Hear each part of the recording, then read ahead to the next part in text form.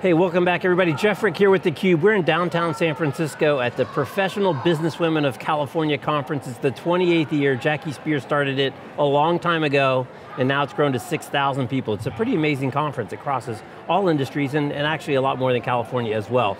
And we're excited to actually have somebody to come talk to us about the conference itself. It's Deepti Srivastava. She's a product manager of Google Cloud from Google. Great to see you again. Last we saw you, I looked it up, was 2014 I know. at Top Coder Open. Indeed. And you were doing great work then. You were on a panel with a bunch of high school girls. I remember they bussed in a couple of busloads of high school girls and you and a couple other, mainly young professional women, talking to them about the life as an engineer. So you're still doing good things. I hope so. Absolutely. I hope so, yeah, it's a passion of mine and I'm really happy to bring it to something like PBWC where I'm on the board. And we do a bunch of work across industries and across all levels. I mean, PBWC's mission is to work for gender equity and equal pay for women across all industries and in all professional settings. And right. That includes young professionals as well as the pipeline of professionals coming in. That's terrific. So we could talk about your day job all day long. Google Cloud's kick and tail. You guys had a big conference a couple weeks back. Here, in fact. Here in Moscone West, right?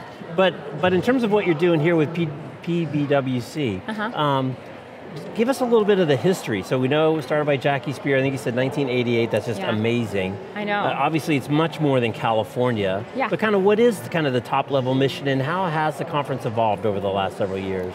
Yeah, so Professional Business of California, as you said, was started by Congresswoman Jackie Spear and Judy Bloom, who's a co-founder, and we still exist and we've been doing this for so long and we really care about our mission, which is to work for basically gender equity and equal pay, as I said, for all professional settings for women. And in this particular case, this conference, we are talking about inclusion. And we chose this theme because we really think it's pertinent to what's going on right now in the world and in our country. And we PBWC believe that the things that unite us, the potentials and the aspirations that unite us are greater than our differences and things like that. So we want to make a statement and really address the inclusion work that we do and the inclusion work that's required for all of us to really move forward as a country and as a people. And if you look at our lineup of speakers today, we really do walk the talk that we're talking about. We have amazing speakers today with Rosario Dawson, Taraji P. Henson, and all the way to Secretary Clinton, who's closing out our day today. We are so excited to have her. And there's nobody better to represent, breaking the glass ceiling than she has. So, very excited. And what to a be here. get. I mean, I think I heard that it's her first public speaking engagement post the election. Yeah, I know, and it's very exciting because again, I think we're all about sort of coming together and rallying and sort of, being a force for good. The conferences, that's our aim ultimately as an organization, and, having her here to give her speech, first public appearance after, the election last year, very exciting, I think, and we're very excited to hear from her, I'm sure, I'm already inspired by the thought that she's going to be here, so. And really a big part of the theme was, kind of the strategy work is done. Everybody knows it's good. Now it's really time for the rubber to hit the road. It's about execution and about taking steps and measuring and a lot of the real kind of concrete nuts and bolts activities that need to happen to really move this thing down the road. You mean like gender equity and yeah, absolutely. I mean, I think it's been a topic for a while, and I think exactly, like we need to sort of have the rubber hit the road, we have to get together, we have to have actionable plans, and that's what a bunch of our seminars today are talk about, sort of how to address those things we really want to empower women and actually people of all backgrounds and ages and all sorts of people to take charge of their own lives, and especially we are a professional women conference, so that's kind of where we focus our messaging. But really we want women to take control of their own lives, and we want to give them the tools, the networking opportunities, the inspirations to meet their aspirations in those fields. And so we want them to sort of take charge and move forward by themselves, take away from here and go back to your job, to your work, to your home, and sort of really bring your messaging forward, take inspiration from here and bring it back to your life. Right, I think Bev Creer in the keynote said, fill your well today. Yeah. Because as soon as you leave here, it's kind of back to the grind and you're going to need that energy. So while you're here, surrounded by this energy and your peers, take it all in and load up. Absolutely, and I also want to say that we started out as a conference, an annual conference, and that's definitely our marquee thing that we do every year, but we actually have a lot more offerings that people can continue to engage over the year. So we have webinars and seminars that people can attend. There's community events that happen here, right? So and you can go to the PBWC website and see what all offerings we have, but we want people to engage, and we want to be able to provide them with the means to engage throughout the year, not just here, but sort of take everything you get today, and then sort of take it along the rest of the year and recharge yourself. It's kind of this whole 365 concept, which we talk about on theCUBE a lot too, because we go to so many shows, but and there's a huge investment of time and energy and money on those 2 or 3 days, but how do you extend that, how do you extend it out beyond the show? How do you build the excitement leading into the show? So it's not just a one-time kind of a shot and then everything goes back to normal. Yeah, exactly. I think that's exactly the point, that this is not just a one day you go there, you get inspired, and then what next, right? There's something you can go back to with our various offerings and sort of continue to your learning journey if that's what you want, or networking journey if that's what you want to do. Wherever you are in your career. We actually have a Young Women's Professional Summit that I have the honor of sort of chairing, that we have every year, and it's meant to help young professional women sort of navigate their way from being in college and high school and those entering professional lives. So as I said, we want to cater to all levels and all ages and all sorts of challenges that people face as they're going through their professional careers. So that's a separate event? It is an annual conference. And when is that? Give a plug. Or do you have a date? Yeah, we don't have a date yet, but it's going to be in the summer. In the summer, okay, great. Well, I think, when we met last, I thought that was such an important piece of that Top Coder Open, because it wasn't, the Sheryl Sandbergs or the Hillary Clintons or, kind of these super mega, kind of top of the pyramid people. It was a bunch of young professionals. I think one of the gals was still in school, hadn't finished graduating, to make it so much real for those high schoolers. They didn't have to look so far, out to say, I could see myself, I kind of look like that person. And I think that's very important, Jeff. Exactly, it's very important, and that's what we try to do here at PBWC as well, right? We want to go from catering to the millennials and how we interact with them, and all the way up to C-suite. We had a senior leadership summit yesterday, leading up to the conference today, where we have a bunch of C-suites and CDOs, chief diversity officers, come together and talk about trending topics and how how to solve them. So we really are trying to move the needle forward on many fronts here. But our aim is to sort of all of that to culminate into moving women and people of all backgrounds forward. Right.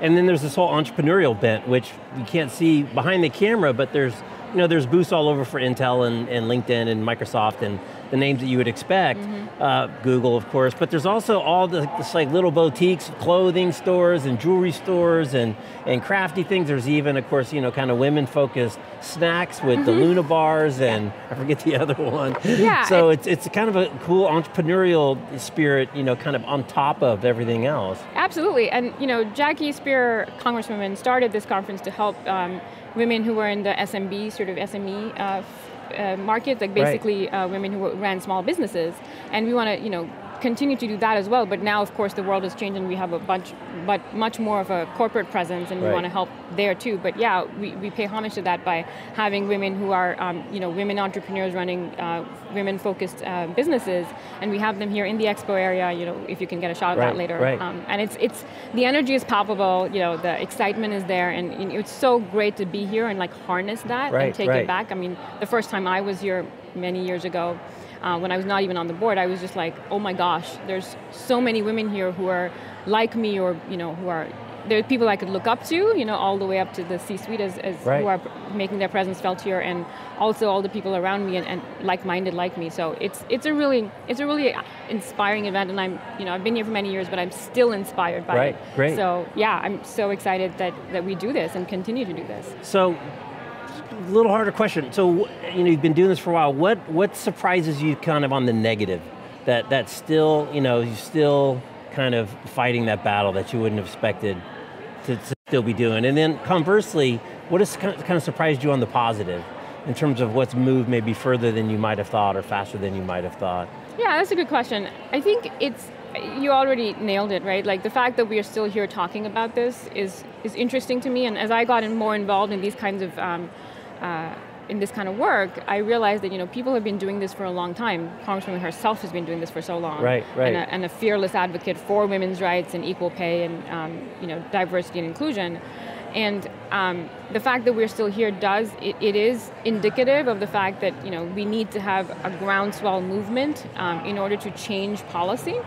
Right, we can talk about it all we want, but unless there's actionable things you can take away and really have that grassroots level work to push the envelope forward, it's not going to happen. And I think the positive is, as I've seen this conference over the years, it's grown and it's gotten a lot more young people involved, and it's not just the senior leadership that is trying to pull people forward. It's the people starting out early in their careers or mid-level in their careers that are looking at taking charge of their own destiny and sort of pushing, their agenda forward in this sense, right? Like they're asking for, equal pay. They're really engaged and aware, right. And conferences like PBWC actually help with that, sort of getting those minds together and making things move forward.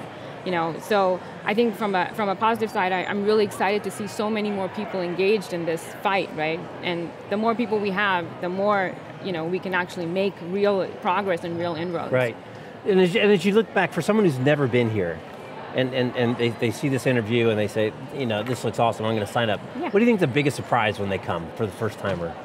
I'll tell you what I was surprised by is seeing so many women together across industries, across ages, across backgrounds, everybody together really wanting to move forward, right? Like they're really wanting to engage, to connect with each other, and to actually make a difference. Like people are here to make a difference, right? And that's, to say that 6,000 people come together and really all of them have that same sort of mentality of yes, I'm empowered to make a difference is electrifying. Deepti, I love the energy. I love the energy. Absolutely. It's all these people. It is. Trust me, I'm sleep deprived with my very young son. So yeah, this is all the energy. No, it's good, and there is something special here, and you can feel it because we go to a lot of shows. You go to a lot of shows, and again, it's not an exclusive tech show, which is kind of nice because we cross a lot of industries. But there's definitely there's an energy, there's a vibe that comes from the little entrepreneurial outlets. It just comes from that room was packed. The keynote room was not fire marshal friendly. Hopefully the fire marshal is not close by. In the yes, we had some conference tomorrow. Some discussion on that too. But to your point, right? Like this is one of the conferences that I've seen where we really, perhaps the only conference I've seen where we really cut across all industries, right? Because there's tech focus, there's business focus, there's all sorts of focused conferences, trying to do either, their professional work on technology or whatnot, or they're trying to solve the problem on the gender and diversity and inclusion piece in their own silos. And we try to cut across so that we can actually have a coming together of all of these various industries and their leaders, thought leaders, sharing ideas and sharing best practices so that we can actually all move forward together. I think that's, again, our Senior Leadership Summit, which happened last night, and the VIP reception, which happened last night, is all about getting those thought leaders together and getting them to share their best practices and ideas so that, again, they can take it back to their companies and really move forward with D&I initiatives. It's action, right? It's all about the action. Absolutely. All right, Deepti, well, I promise next time that we talk, we'll talk about Google Cloud, because that's hopping. But it's great to see you, and congratulations on all your work with the board and with your event in the summer. People should go to the website, keep an eye out, it'll be coming out. So thank you. Thank you so much, it's great to see you too, Jeff. Absolutely, all right, she's Deepti, I'm Jeff, you're watching theCUBE. We're at the Professional Businesswomen of California Conference, the 28th year, pretty amazing, 6,000 people here at Moscone West. Thanks for watching.